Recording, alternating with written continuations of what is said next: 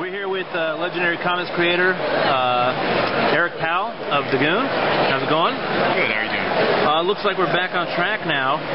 We've got a couple of last issues coming out that seems to be continuing the storyline of the GOON, all downhill, bad things happening. Is there any information you can give us as to who is coming at the end of issue 41?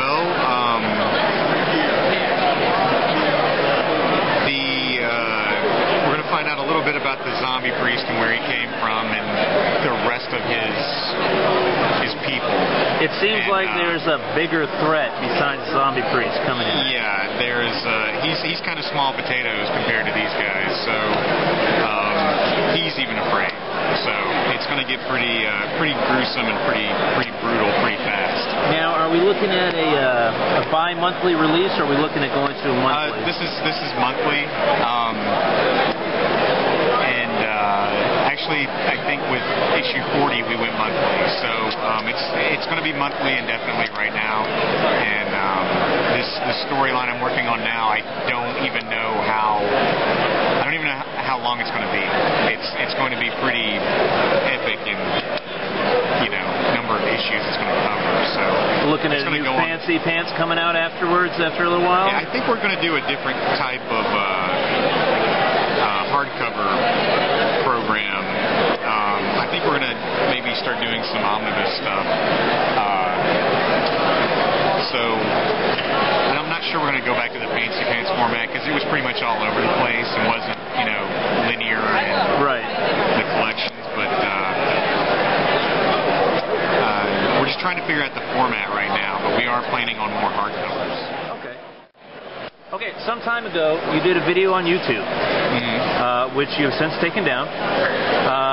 Creators yes. Thing, yeah. Now, I have a website that champions independent creators and creator-owned comics. And for the longest time when I started this site, I was looking for that video posted prominently on there. Now, I understand the reasons for taking it down.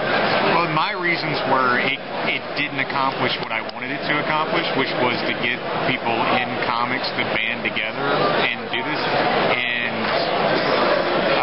it accomplished two things. It got people arguing about why superhero comics sucked and this and that and whatever. And it was like, well, that's not what I was. The argument is let's do new original content. And then no one came along to. It was like I got a lot of pats on the back, and then everyone took 5 steps away. And then to make it worse, I got a bunch of people sending me their comics, going like, if you really cared about creator-owned comics, you'd help me get my book published.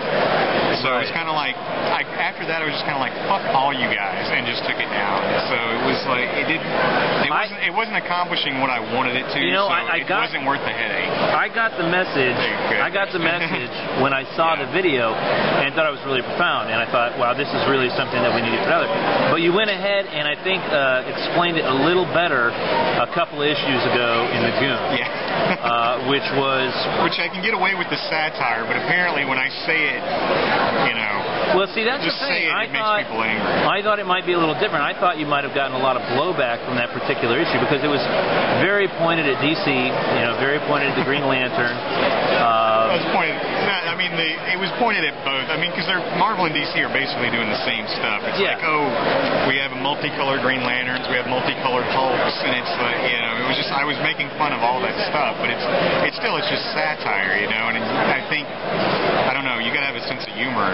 I think though what you were aiming for in the YouTube video, you were able to illustrate better in that comic. Did you have any feedback, positive or otherwise, come back from that one? I didn't get any. I think I got one guy who sent me a negative email, but the point he was making was so off topic that it didn't even make any sense in the context of what I did.